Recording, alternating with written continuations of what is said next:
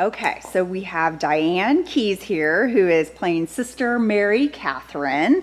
And Diane, I'm curious, what have you enjoyed most about playing your character, Sister Mary Catherine?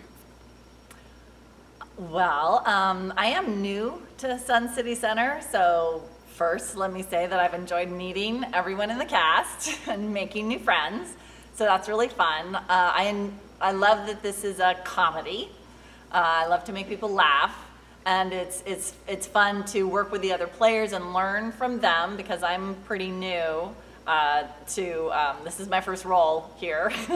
So it's great to be able to learn from the other actors and actresses, and they're all doing a great job, and I'm just having lots of fun. What forced you to come out for this play? Well, I actually have been looking at some of the plays, and some of them were asking for accents or a certain knowledge, and I didn't think I could provide those different things to different characters. But when I read about the nuns, even though I never went to Catholic school, I thought that I could maybe pull it off, so I thought I would give it a shot. So it was just the first one that I appealed to me, and it looked like fun.